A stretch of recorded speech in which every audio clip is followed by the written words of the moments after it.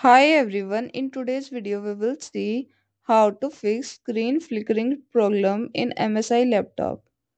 Upgrade the graphic drivers, open the device manager, expand the display adapters section, right click on your graphic card and select update driver.